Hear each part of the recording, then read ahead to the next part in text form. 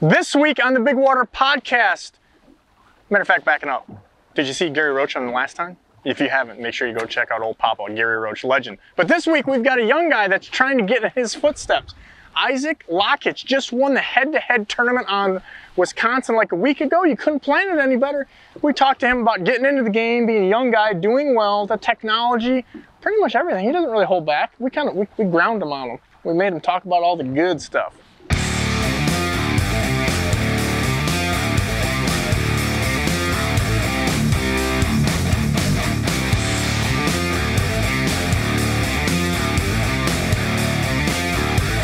Back, another podcast producer, dude. Are you beginning to like these? I've always liked them. Oh, okay. They're long, but depends on how well you do, I guess. Right. I like them. Okay. And how well you listen. We're not off to a good start. So here's the deal. We have had a kind of an eclectic mix. You know, we've had industry gurus, we've had female kayak anglers, we've had like hardcore guides, we've had literally angling legends, and kind of everything between. Some of these guys are my friends, sometimes I don't even know them. We had like Natty Welch, that's a great podcast, I thought, you know, the photographer, talking about his time, you know, with Tom Petty and some really introspective things. And then Marshall Yonda was... Yeah, Marshall Yonda was different. I don't know what your favorite was. I probably don't say because it'll get somebody mad, but... I kind of like them all. Oh, here we go, politician. Well, here's a little different. We've got Isaac Lakich. I'm not even sure if I said his name right, but all I do know is this kid's catching fish. He's kind of setting, he's taken interest, okay? Because people are like, they want to know what's this kid doing, right? So he's using a lot of different tactics and things. We're going to talk about a little of this. And really the big thing, you know, the business sense. People right now want to love, like, how do you get jumping into the fishing business? And we've had some old school dudes in there, and here's a young guy, and he's trying to make it, and he's literally like, this is his first year jumping in. So it's going to be interesting to hear, you know. Again, I did that, but it's been a long time. Long time, yeah. You're becoming like the graybeard. I am the old man. I want to point out too, your reverse raccoon eyes from being on the water today. Yeah, that's nothing new. So yeah, I know. Isaac may be new, but this is nothing new. We've seen other podcasts with that too, but I laugh every time. So we're going to try to break him out of his shell because he's kind of a quiet guy. I'm sometimes aggressive, I've heard. You think assertive. Thank you. That's so. You know, sometimes I feel like we're going to soften the word a little bit, and you're going to be assertive. Sometimes I feel like you're just, you know, you're violent towards me, and other times I feel like you're part of you're my teammate. Or am I just messing with you? You just never really know. I think I'm done with this. Let's bring on Isaac and let's find out what it's like for a young kid right now who's whooping people's butts, but yet to make that, and he's quitting his job. I don't know a whole lot about what's going on, so he's going to tell us.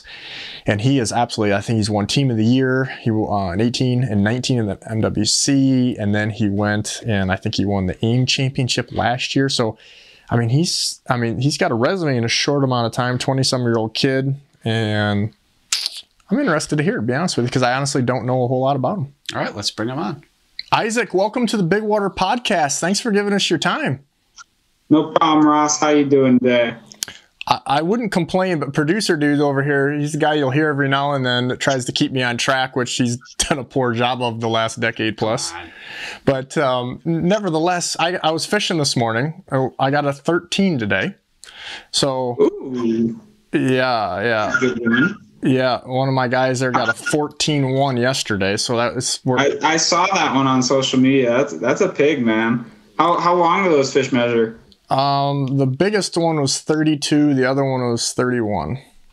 Oh my God. But the girth is just, honestly, the first one there, I thought that was like state record deal because the girth was as big as, I caught a 15-1 a few years ago, and well, more than a few now, and that one I thought I had the state record because they're just different. They just don't look right when they get that size. Right. But, got that freak level going on kind of thing. That's awesome, man. But yeah, it was a good day. Weather was cooperating, which it won't tomorrow. But so tell us a little bit. Isaac Lakich, right? Is that correct? I know it's bad if you, especially you Wisconsin guys. I love making fun of Wisconsin people. Well, I mean, I've been fishing my whole life. I mean, growing up in Wisconsin, you know, outdoors is, you know, kind of bred into us here. My dad and my grandfather got me into it at a really young age. I mean, I remember, I mean, some of my earliest memories were being on the dock at my grandparents' house, or, you know, in the boat with my dad and my grandpa, fishing the walleye runs in the spring kind of thing. So, you know, I've been doing it for dang well near my entire life. There's pictures actually of me in my dad's backpack when I was like 8 months old in Yellowstone fly fishing with him. So like, you know, born and raised to do this, and then, you know, started doing, you know, small little kids derby stuff as, you know, as I grew up and had the opportunities, you know, whenever we were around, you know, there's a quarry around here that had like a kids weekend where it was always like, they made little competitions out of it. So started doing that and did some ice derbies and got into high school, did some, you know, bass stuff, some musky stuff. And then slowly here, I've kind of found my niche in the walleye world. And yeah, the last 5-6 years now, I've just been really focusing all my time and energy on chasing big walleyes across the country. So can't complain about that too much. Yeah, I mean, I've made no fact, I'm always giving cheeseheads a hard time, and you're going to be no exception. But there's a lot of guys. I mean, you know, like Tom Keenan's a friend of mine who's one of the all-time money winners. You know, he's from kind of North Central, if you will. Dean Olson, you know, in Appleton, he's top couple all-time money winners. You got Shakurit. I mean, there's a long list of dudes, and then you could even go farther back with some of the older school guys. But, you know, more recently, Sprangle is one of the younger guns. You're kind of fitting in there. I mean, in all honesty, I just love busting guys' chops about, like, because I hate little Winnebago so much. But do you think a lot of those guys from that area are good fishermen because they have to fish in just such grinding conditions on so many bodies of water? Yeah. Is that fair? I mean, you know, we've said it a million times, you know, between our friends group and stuff. It's probably one of the most difficult bodies of water to find any sort of consistency on in any way, shape, or form. So like guys that can figure out that system, it seems like when they go other places in the country, it just kind of clicks easier. Winnebago is one of those places where, I mean, you got really two, technically almost 3 or 4 different river systems almost, kind of working through that, you know, whether it's the upper rivers, the Fox and the Wolf, or, you know, the river right through downtown Oshkosh, or even the rivers on the north end of the lake, like the Neenah and the Menasha. So like, you know, you got all these different, you know, areas, and then you have the lake stuff. So you got, you know, Winnebago itself is 60 something miles long by 20 miles wide or whatever it is. And, you know, massive body of water, mainly pretty much structureless, a lot of 20 feet of mud, which makes it, you know, really tough to try to locate fish in that vast, you know, emptiness of nothing. But then there's still a ton of rock structure and weeds and, you know, just anything you want to fish on Bago, you can kind of pick your poison and go and do it. And, you know, to figure it out on a day-to-day basis, year to year, it's difficult. It definitely, it tests you. It makes you, you know, there's a lot of days where you're making decisions not based on what you did in practice or pre-fish or anything like that. And you're just doing it off of gut instinct, past experiences. You know, if you got, you know, certain wind direction or, you know, sun, clouds, whatever, you make decisions sometimes based off of just what you know, not even what you were seeing in practice, just because it changes so fast out there. So yeah, I think, you know, some of those guys like Springle, I mean, he grew up over on another super shallow body of water here in Wisconsin, which is Beaver Dam Lake. And, you know, that body of water is tough to fish. I mean, I've been out there probably 5 times trying to target walleyes, and I have not caught a walleye doing it. Like, it is difficult. It's hard. You know, when you get these shallow bodies of water, it's not simple. I mean, these walleyes will go up into 6 inches of water, and that's just not something that a lot of us are used to. So yeah, it definitely cultivates you know, a different level of angler, I would say, for sure, because you got to look outside the box every day. Yeah, it makes me think of, like, I did some stuff with Mike Gopher on. He used to travel with a buddy of mine from back here, and some of the stuff he'd go look at and practice, I'm like, what? You know, living on places that, like, I've fished my whole life, and I'm like, what? But that's right. Again, you know, that's how you win, and that's also how you fall on your face, but that's also how you win, and you know, you get that stuff that you have to yourself, right? Oh, definitely. I mean, one of my favorite spots on Winnebago is about 15 feet off a shoreline, and I pitch up underneath a dock to catch walleyes. Like, I mean, it's straight dock pitching for walleyes, and there's big ones there. Like, there's 22, 23, 24 inches, which for the Winnebago system is good fish. I mean, most days on Winnebago, if you can put together a 19-inch fish limit, like, you're going to be sitting really good in a tournament for sure. Like, it doesn't have the big fish like it did, 20, 30, 40 years ago. It's seen just an unbelievable amount of pressure the last several years. We actually just went to a 3-fish limit now on the system. There's still no size limit out there, but they dropped it from 5 fish a day to 3. So we'll see if that does some good for the system and maybe helps the size a little bit. But we'll find out soon. I hope it brings it back. I mean, I remember stories my dad told me of back in, the 70s and 80s when they were catching fish out there, that it was just insane. And part of the reason why they're not there is because they kept them all and brought them home and had fish fries. But, as conservation and that stuff has become more aware, most of us who are fishing that system regularly are throwing the, 18 plus inch fish back pretty regularly, because those are mainly your spawning fish, and they're all 18 plus, which probably sounds really weird to you coming from Erie, where your 18 to 23 inchers are all males and everything else is a female. Well, and it's just funny because I take a lot of shit, and like just the other day, I take shit both ways. It's just kind of funny because that guy that caught that giant, I kind of said to him, it's his fish. It's on a guide trip, right? Right. Most of my guys, as they've been with me a long time, like that guy was a guest of a guy who's fished with me for a long time. And, it's his call. It's one of my other guides. He's dealing with the stuff there. But I kind of said, man, this is take a picture or put it on a wall deal, let it go. Right. And it's just funny because, you look at comments and stuff, and producer dude always is showing me the comments, and it's like I literally get shit for doing a release video. People are like, what are you saying? We got to release all our fish. Like me just releasing a fish. And right. you'll learn if you already haven't. I mean, you don't even have to fish to know social media is just a bunch of keyboard commandos. But then on the flip side of it, I probably release, I don't know, hundreds of trophy fish every year on my trips, which I don't know anybody else that does that here guide-wise. And like here a guy keeps a fish of a lifetime. And it's like, man, I got no problem with that. I really do. Right. I'm the same way. I mean, I mean, part of it's understanding the ecosystem. I think a lot of guys are really misinformed about what's going on out there. And like, for example, like Green Bay is kind of what I would consider home body of water. It's basically my favorite body of water, one of them at least. And out there, like, we have a ton of fish that are 28 inches and up, but all the studies that have come out through the DNR and the biologists basically state that those fish that are 28 and over, they're not really benefiting the ecosystem as much as, say, like the 22 to 25 inch females are. Like those fish, their eggs have a higher survival rate to get to like hatching, and then they actually have those fry that do hatch actually have a better survival rate and are healthier to then reach fingerling and so on down the road.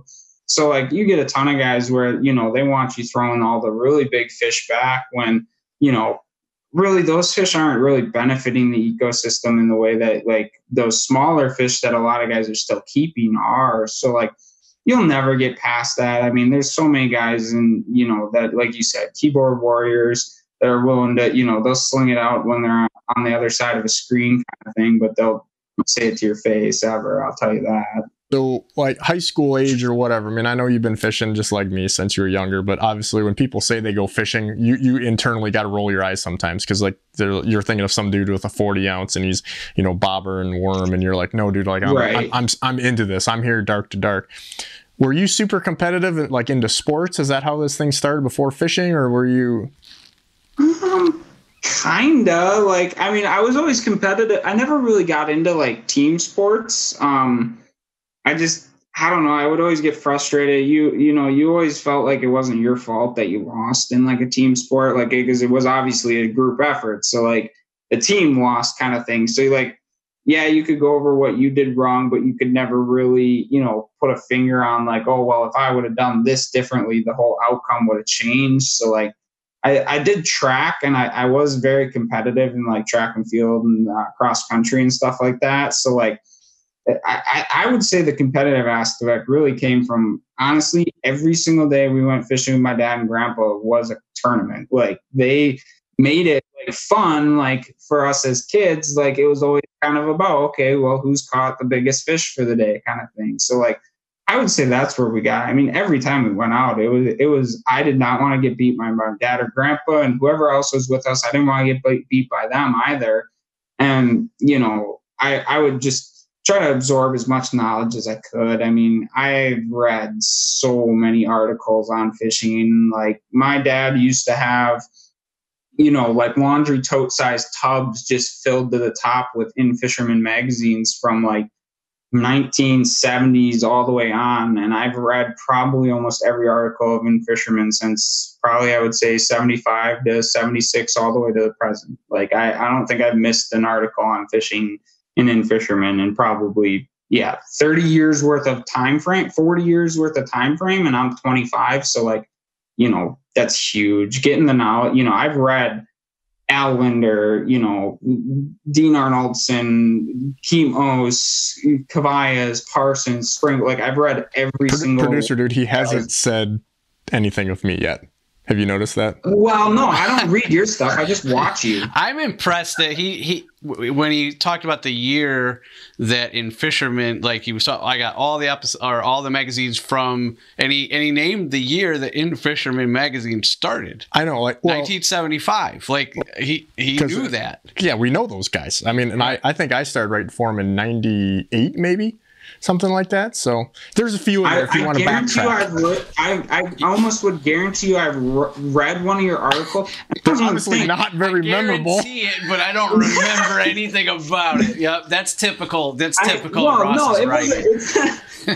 They're making me look bad, but like, no, it's not that I wouldn't. I mean, the only reason why backpedaling those guys' names is now. Like, I didn't even realize who was writing it back then. Like, when I was 10 years old, poring over these magazines, like, I didn't know who was writing them. I was just reading and just the info.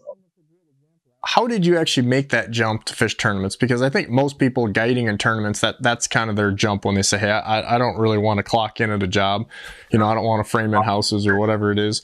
So, but doing it and being successful is two different things. But what was that thing? Like, how did the first tournament happen? So I want to say, I don't even remember what year it was. Probably 6 years ago. A buddy of mine picked up a boat, and he's kind of a salmon guy. But he asked me, he was like, hey, do you want to jump into a couple of walleye tournaments? So we did like a small shop tournament in the spring of that year. I think we did 3 that year. We did a small shop tournament. We did 2 out of his shop. And then we did the Battle on Bago was kind of the one that really kind of hooked me, I would say. The 2 shop tournaments were like 20 boat fields, nothing special. But we actually did pretty good. We took like a 4th and an 8th or something like that out of 20. So we were kind of like big head, thinking we're all tough guy, you know, 18 years old or whatever we were at the time, thinking we're top shit kind of thing. And, but then we went into Battle on Bago, eyes opened, like, holy cow, 375 boat field. This is a little bit more big time league here. And we took 120th or something like that first year. And I decided, you know, at the end of that year, I was like, all right, I got to get a boat. I got to do something. So started shopping around, found the boat I have that I've ran for like the last 4 years, basically, or 5 years. And picked her up that fall in September, started breaking her in, started exploring some more, doing some more, you know, traveling a little bit more. I'd always gone like up north to northern Wisconsin where my grandparents are from and fished like the local lakes up there. But I started, you know, fishing a little bit more on Winnebago, fished a couple times on Green Bay for fun. And then the next year I was like, all right, well, I'm going to jump into the Ames circuit. And me and a buddy, we jump into that and come out first tournament of the season. And this is what really, this is what's put the chip on my shoulder.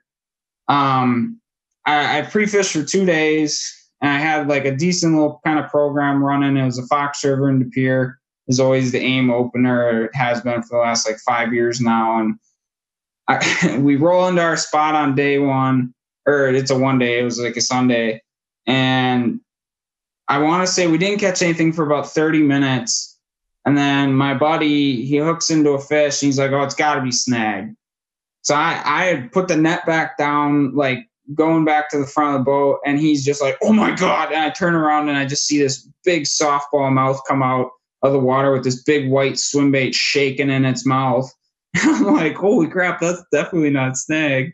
So come back, scoop it. His biggest fish he'd ever caught, 29 3/4 inch walleye, was our first one.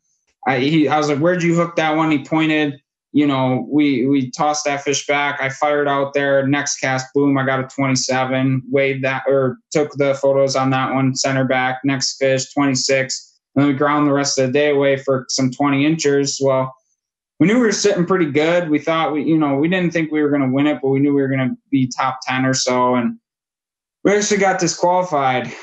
We took a bunch of our pictures wrong, and I got really, really upset with that. I was mad at myself. I was, ticked off. I felt like I let my partner down because I was the one taking the pictures I was the one holding the fish. And I think the pictures that ended up getting screwed up. So like super just down on myself and mad about the whole thing. So we kind of came back the rest of the year with a vengeance, put another top 10 up, I think, or like 11th or something like that, and gained just a ton of knowledge. And that's what really started it. I mean, that drove a kind of a nail into the fire right there and just set me off on a tear where I was like, I'm going to figure this stuff out no matter what it takes. And, the following year was the first year that Max Wilson and I fished together. So that was 2018, and just put together, kind of a mishmash season.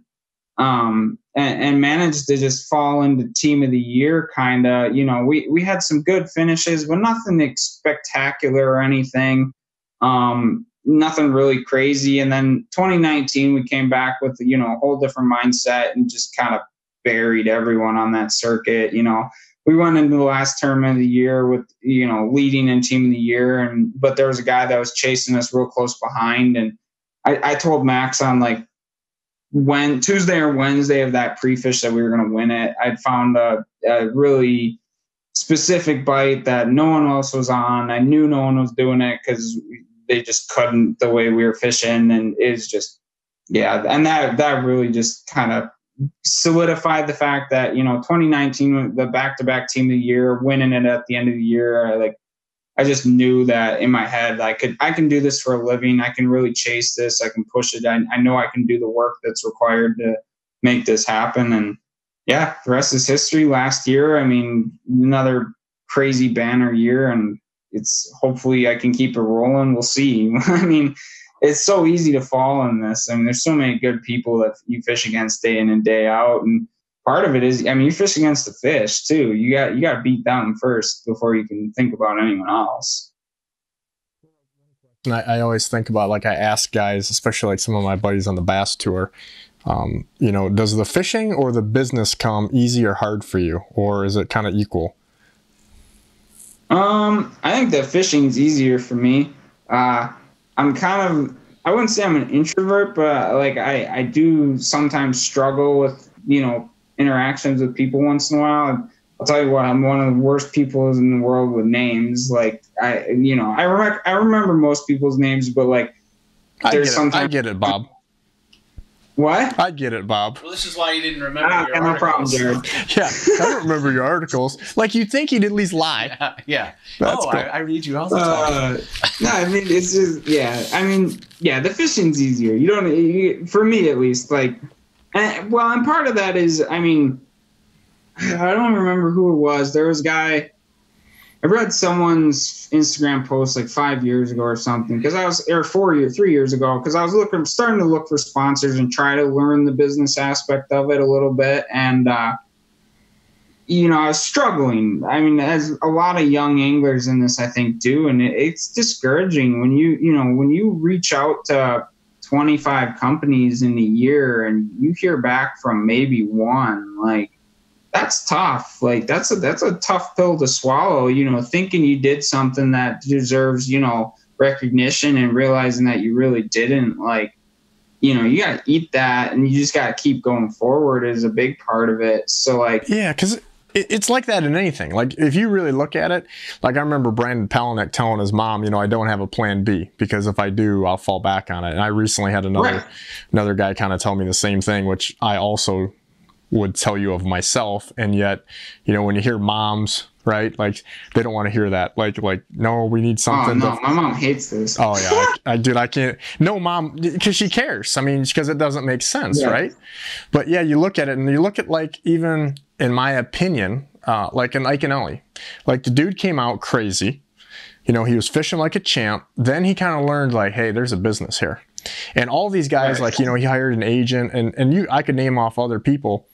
I could name a couple guys that are really not, I don't think me and you or other bass guys would say are amazing fishermen, but they're making bank because they're really good at the business end and promotions and sales. Right. But yet, like an Ike and Ellie, I don't know if you've even thought about it like this, because I still kind of evaluate things all the time. Every day. You know, Ike and Ellie's not fishing tournaments now. This is a new thing. But he hasn't had, not that he's not a great fisherman, but I look at it just like with what I do in my business. When you have to concentrate on so many things and you can't just focus on fishing, that's a hard deal. And like Ike and Ellie, when he had so many things going on and he's got shows and I mean, dude, it's insane. Like the workload is just nuts. It's hard to focus on just, hey, doing the tournaments and having the success, because the guys you're fishing against, a lot of them are like, I don't do business. Like I just fish. Like Steve Kennedy's in one. He's like, I don't do sponsors. You know, he wears an Auburn hat and he just fishes. Right. And here's a guy like Ike and Ellie that's just going guns out, TV shows, podcasts, foundations. I mean, on and on and on. So, you know, I don't think if you look at his finishes, he's done nearly as well, you know, but yet that's what's required for really the big business plan. And probably something you'll find out, hopefully not the hard way. Oh, no, I'm very well aware of like kind of, the workload. I mean, really, when it comes down to it, I mean, you know, I could probably schedule a podcast 3 times a week with someone from someplace, like if I wanted to, and I can't handle that. I pick and choose the ones that I want to do, and producer dude, wait a minute, did you hear this? Like, I mean, he picked us. I was, oh yeah, no, I feel it. I felt no, that was heartfelt. Yeah. Because I mean, we don't want to crush him because he's the young gun. We have had some kind of big time deals on this. We have? Yeah. Oh, yeah. Just a couple. I've seen a couple on here. That's my thing lately. So, like I said, I've been staying up until like probably 2 or 3 in the morning pretty consistently, getting, prepped for this PWS series just because my days are busy with dealing with all the stuff that I can't do. My days are dealing with phone calls and mainly right now emails, that kind of stuff, touching base with sponsors, making sure, my boat's coming next week, all that kind of stuff. So like, that's my days. And then obviously like, I still have to find time to prep for all this stuff that I'm, all this fishing that I'm trying to do. So I've been doing it in the middle of the night, and podcasts have been my thing, man. Like I've been listened into, I've watched every single head-to-head interview that's been out there. I've been diving into the anglers that are in the head-to-head that you've interviewed. I've watched every single one of theirs so far. I watched Okada's. I watched Johnny Candle. There's just a ton of guys that, I listen to and I try to learn from everyone. And I think that, like you said, like watching these guys that, have had success on the business side and the fishing side, like, and trying to find that balance point in between is really important. And that's part of the reason why I'm down to, 2018, 2019, I was doing 25 tournaments a year for 2018 and 2019. I did 50 tournaments between those 2 years. And like this year, I'll probably maybe touch 15, like maybe. And that's like, I bet you that's pushing it. I'll probably be closer to 12 tournaments this year. I'm going to narrow my field of view a little bit on the tournament stuff, focus in on the ones that I'm doing, and then, really try to focus in on the business aspect of everything. Try to push as many product stuff as I can, really, try to do the best I can for my sponsors and, try to be the best well-rounded angler I can possibly be.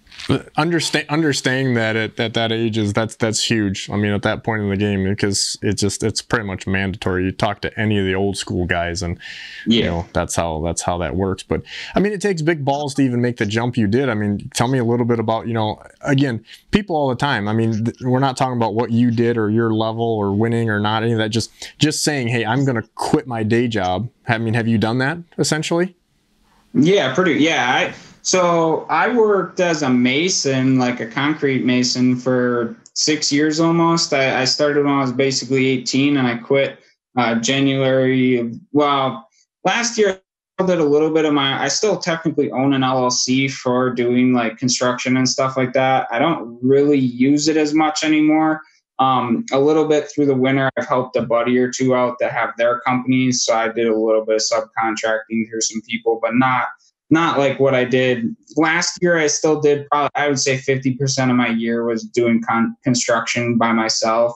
But yeah, I actually owned a company with a couple guys for two years. And then I just got out of it, honestly. I mean, I kind of knew this was taking off. I knew this was going to go someplace. And it was kind of like you said with what Polinick said, like, if you have a plan B in this, like, you are going to fall back on it. Because, I mean, for example, January, February, and March in this industry suck. Like, they just do. Like, especially from Wisconsin, like, we are froze up pretty much that entire time. I'm not really pursuing anything ice-wise. So that time of the year, it's tough. I mean, it's tight. You got to budget yourself appropriately. You got to be smart about your finances, because your tournament entry fees are starting to become due. You got, boats coming in. You got electronics that you're buying, like all this stuff. And, learning how to manage it. I'm still in the midst of that. Like, I still don't have it like figured out like some of these guys do. You got so many guys that like October, they've sold their old boat, they're ordering their new boat, that, all of it. It's just click, click, click. They've got it down to a science. It's probably in their calendar for 10 years in advance kind of thing. Like, it's just one of those deals. Like, yeah, you really, if you want to do this full time, you got to just do it. You got to jump in head first. Just go for it. Don't look back. Don't think about, well, what could be, or what, like, you really truly got to want it, and you really got to go for it, and you can't hold back. That's the best advice I could give to anyone thinking about trying to do this, is like, just do it, especially if you're young. I mean, I'm 26, turning 26 this year, and like, I kind of understand, like, I mean, I'm either going to do this now, or I'm going to look back in 30 years and regret every second that I didn't try to do this. Like, and then there's no in between. Like, you're going to do it, or you're going to look back on it and you're going to wish you would have. And time is the one thing that none of us are guaranteed, and you can't get more of it no matter how much you try. So you better make your time worth it now and go and live your life, man. Timing is everything, and I would argue, again, I always look at the bass side of things, because they're lightning years ahead of us, and a lot of that's trickle down stuff, right? So realistically, when you look at like guys like a Kevin Van Dam, I mean, just a classic, or a Rick Clun or somebody that's just always doing well, but they're still not doing quite as well. And there's an awful lot of these younger guys that are coming in, and they're using, electronics, or they're just fishing a different way. Live sonar right now. I mean, that's huge. I know that's been a part of your game, right? I mean, yeah, don't tell anybody.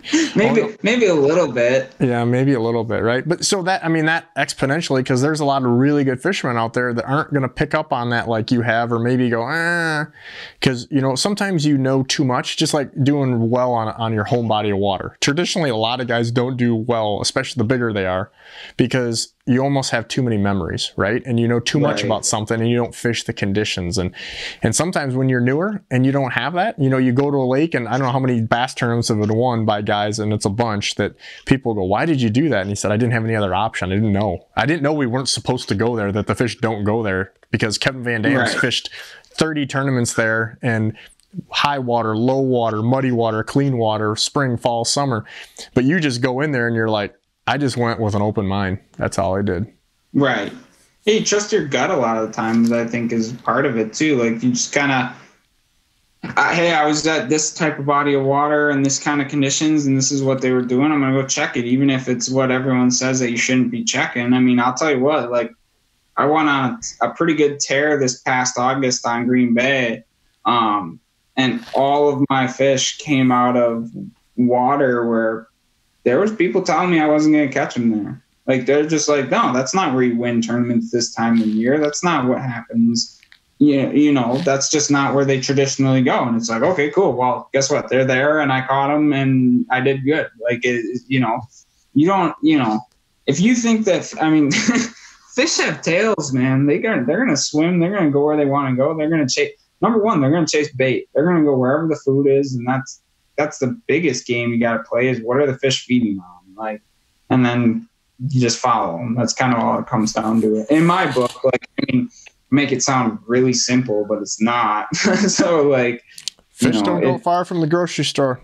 You know, that's exactly. I mean, you know, what are you going to do? You going to go and run down a deer, or are you going to go and pick up a McDonald's burger? Most days I'm probably going to go and pick up a McDonald's burger as opposed to trying to literally chase down and tackle a deer. Like, it's just Producer the way dude wouldn't, because he's a very clean eater. I'm not necessarily clean. I'm just not a meat eater. Yeah, he's not a meat eater. I like Little Debbie's, though. So. Oh, yeah. Which is ironic, because I work for Meat Eater. Yeah. Which is like very, irony is very deep there. So I would say, you know, I think for a young guy, and tell me if you've experienced this, because again, I've been there. It's been a long time.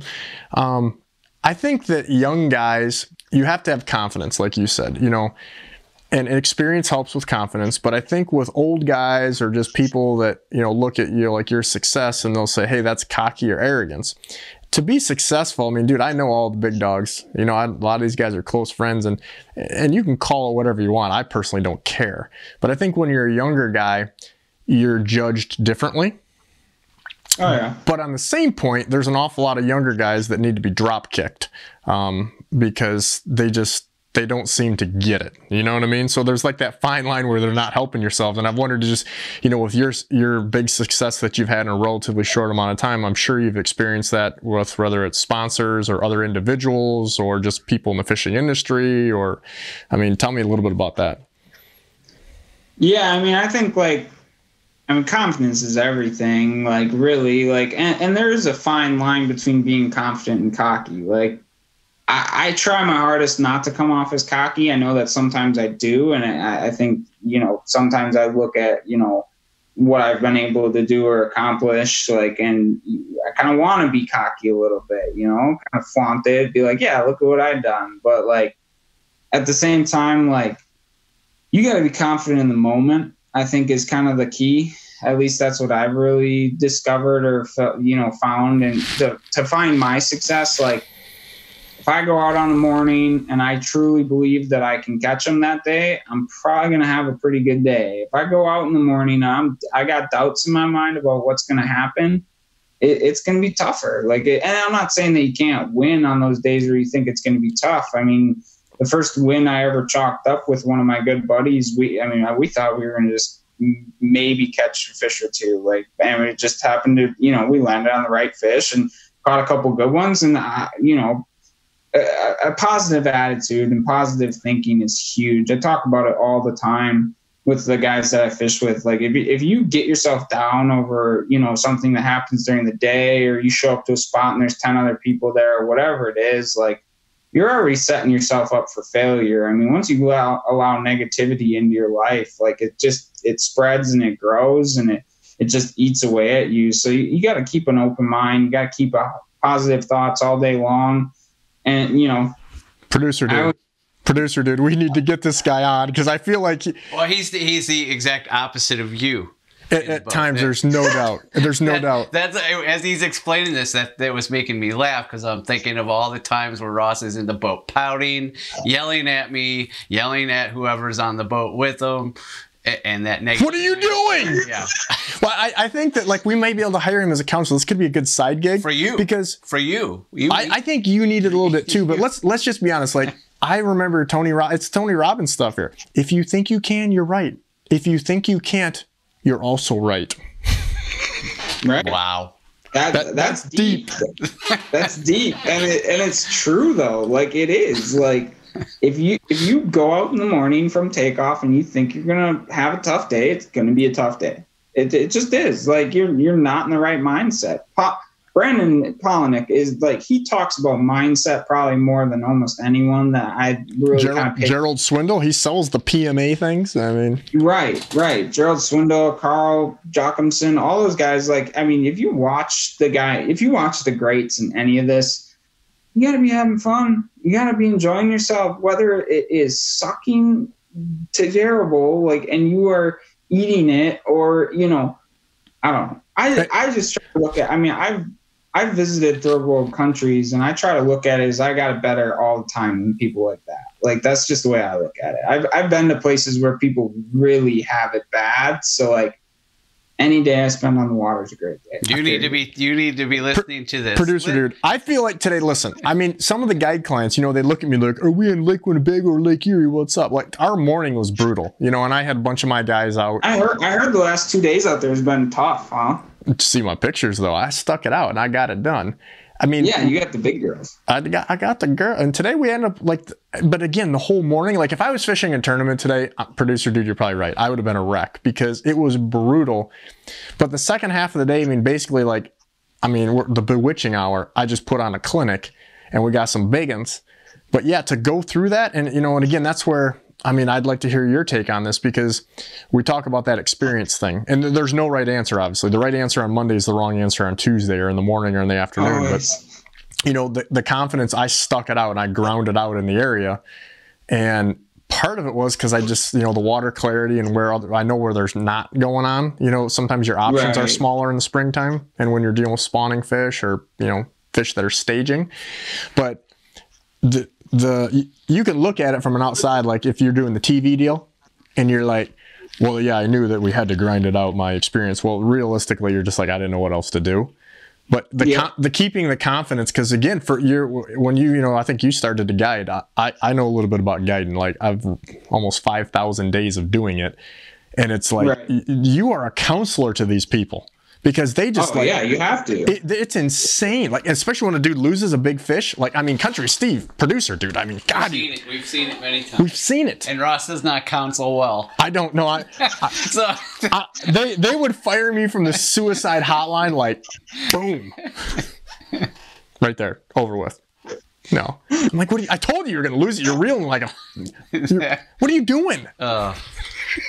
I'm like, yeah, I'm it happens. No, like I've only done a few guide trips, and I've helped out with some friends and stuff. But yeah, no, I know what you're talking about. I mean, I was just down in Illinois helping one of my good buddies, Mike Hansen, out on the Illinois River do some guide trips this past weekend. We fished Saturday, Sunday, and Monday, and like we had one bite window really where there was fish biting. We had 10 o'clock until about noon or so. We had fish biting, and other than that, it was tough the entire time. So you're sitting there and you're trying to explain that to your clients. Hey, like, just stay with us, stick with it. It's going to, we're going to find some fish. We're going to get some bites. It's going to happen sooner or later here. And like, that's tough, man. Like to try to keep yourself in it too. It's hard. Tournament day, it gets really hard. I mean, my AIM partners past year, Tristan and I, we were fortunate enough to win the AIM championship on Winnebago. And I'm not going to lie, I was starting to get a little bit nervous because we were sitting in the spot that we knew that we could have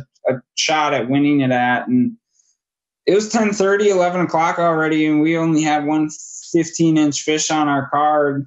And I was starting to get a little antsy, and Tristan was kind of like, well, we got nothing else. We might as well just kind of sit here for a little bit longer at least. I mean, we know what's going on out in the main lake. You could pull up on any rock hump you wanted to, and you could catch, 112 to 15 inches, but you weren't catching anything that was better.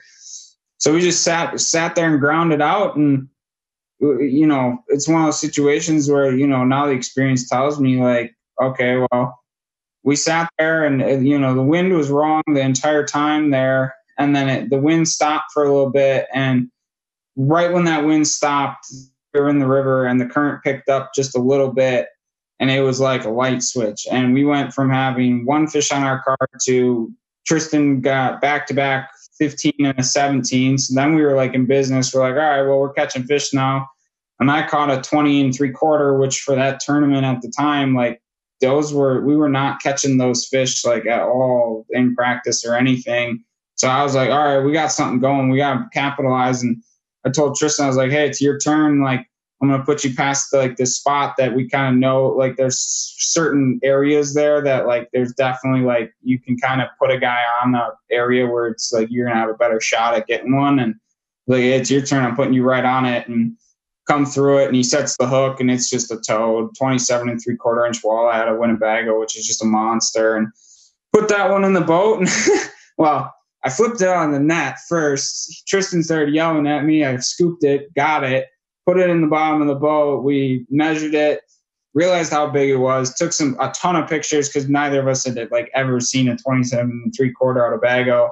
He tosses it back and, I sit down, I write down on the card, like, the length, and then I flip over real quick to just look at what the weight conversion was. And it was 8.68 pounds or something like that. And we had weighed 8.4 pounds as our total bag from day one. So I just started laughing. I was like, dude, we won it. Like, we literally sat here all day in one spot and did the same thing over and over and over and over and over and over and over again. I mean, by the end of the day, the graph just looks stupid. We're drifting through a section that was 65 feet long. We want to hear a story, a fishing story. Not long. This is a quick hitter. Okay. But one thing that we're going to be like, oh my God, like one of the bosses at one of my sponsors hit us when he got hit by lightning holding a rod on the lake. And I'm like, and I've known the guy for 10 years and I'm like, what? We want that. Give me that one hitter of like, what in the, it just happened. Well, now you just set him up because he's got to live up to being struck by lightning. I mean, when I heard that, did you not like, I'm like, I looked up. Yeah. I was like, what? Oh man, yeah, that's a hard. I don't know if I can one up that one. You don't have to one up it. You bring your thing, or make something up that's really good. Crazy experience, like just the craziest thing. What that you've experienced fishing? Because I have some that we definitely, even producer dude, he normally goes, I got to cut that because you're going to ruin your career. But I mean, that's not saying, yeah. Oh man. Are you choking, Isaac? Is that what I'm hearing? I feel like it's 2 o'clock and you've got 4 in the box. I mean, I tell people that I fish a lot, and they think that, when I say that, I'm talking about 10-hour days. So you guys obviously know the fall brawl. You guys know what that's all about. Mike Hansen and I hopped in his boat 2 years ago, fall of 2019. And we fished from Friday night at about 4 o'clock in the evening, and we didn't get off the water until Sunday morning at 3:30 in the morning.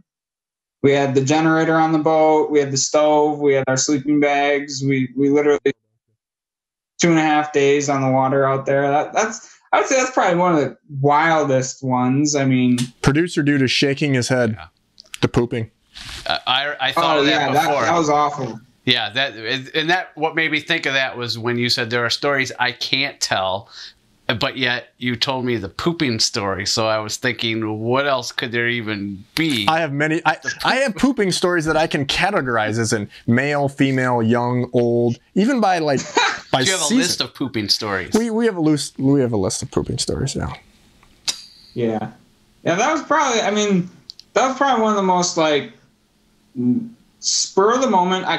We talked to each other on like a Thursday, and it was like the next day we were headed out. Like it was literally like the day after Thanksgiving. We were like left in the morning, got to Erie, hit the water, and didn't get off until the brawl was basically over. Like I mean, that was pretty crazy. Actually 2 weeks ago we just went down I just broke through over a quarter mile, probably closing in on a half mile of ice to get out onto Green Bay. Literally I was driving. I've got a video I could send you guys. We were driving my boat up onto like 6 to 8 inches of ice and letting it fall through it, and then driving up on the next 6 to 8 inches and letting it fall through. Like, and we did that like for an hour to get through that. Like, it was pretty wild. I don't know. There's some fresh scratches in my old boat, that's for sure. Scale of 1 to 10, producer dude. I don't. Okay. I'm gonna give him one more chance because I mean I'm not calling you out here, but I feel like, I mean, he's a young guy. Like, I mean, it could be a vagina story even. Oh God! I mean, dude. You want a good one? Oh man, here Max likes telling this story more than anyone. Yeah, I hitchhiked to a launch one morning. Like yeah, I think this is already better. I'm already liking it. You got him now. I got him now. Yeah, woo, doggy, come on. I did hitchhike to a boat launch one morning after a fun night out partying in a town I'd never been to down in Nebraska. But yeah, that was interesting. I got picked up by another group of anglers, and I had to explain my whole situation to them in the morning, and they just started dying laughing. And then Max was about ready to kill me by the time I got back because I was already late. So yeah, that was a fun one. That was. I won't go into too many details because if Mama watches this one, she'll kick my ass. That's for sure. Okay, you redeemed yourself a little bit, but next time you're gonna have to bring it. You know. I got a couple that there's one or two stories that I can like more of just fun fishing stories, but yeah, we'll save those for another Just make day. one up for next time. Yeah. All right, sounds good. Yeah, I was struck by lightning while catching a 20-pound walleye, and yeah. Just in case we get ripped off the airwaves or thrown off the internet again, give us one thing. I like these. People like these. Producer dude loves them. You got to realize, producer dude, I like them when they work. Right, because dude, we've literally, I've asked people some stuff that I think it's easy going. Like, I mean, I do a lot of these things, and I'm like, you know, I don't have anything prepared, but I come up with something. I feel like, hey, and then some of these dudes, producer dude, they sit there and they go like, So I'm gonna give you an easier one because I know you're a little. Yeah, he's young. He's gun shy. He's not as confident. Get some he thinks he may lose a sponsor or something. I might have to go smooth it over for him, or whatever. Oh sure. Yeah, that probably is not gonna help you at all. But I mean, maybe there's one company that I could help you with. But so, what's the average fisherman like? Is there a simple thing that you see that the average fisherman does wrong that you think is easily correctable? Yeah, they're not paying attention enough to what they're doing. You watch so many guys just looking around, doing something out. Like, they're not. I mean, if you watch me in the boat, I'm hawking my rod, my reel, whatever. Whether I'm pulling boards, I'm jigging. Like, I am 100% living in that moment.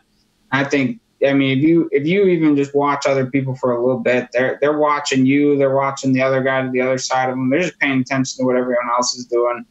And if you're paying attention to what someone else is doing, you're not going to notice what you're doing wrong, and you're really not going to know.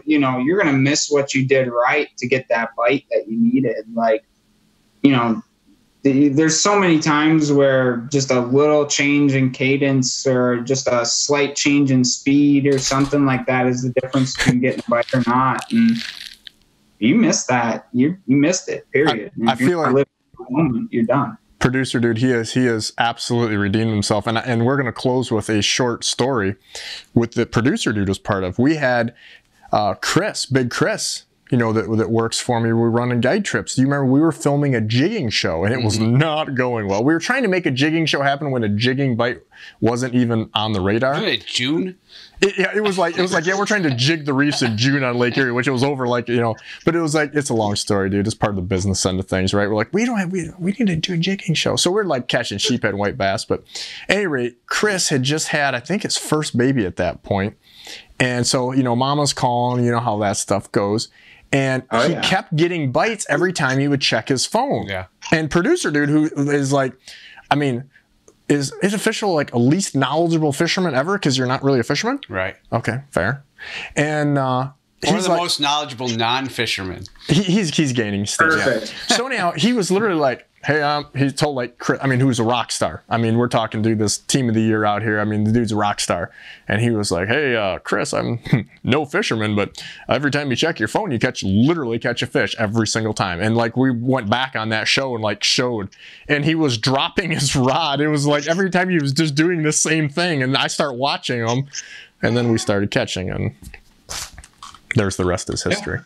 So it goes. Sometimes, cadence is everything. period. When you're jigging, cadence is the most important thing you're doing. How they want to move.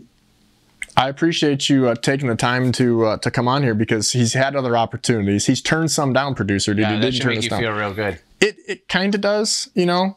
I feel like now we may get him again if he gets really big, you know. I'm anytime you want to have me on, I'm more than willing to come and talk.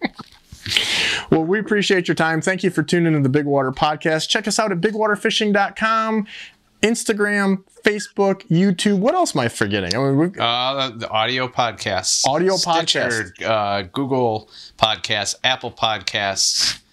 I'm missing one. Spotify. If you can't find it, you don't have Google or you ain't trying hard enough. Bigwater Fishing. Bigwater's one word. Thanks, Isaac. Good luck to you in the upcoming season. And other than that, we are out of here. It's time to go fishing now.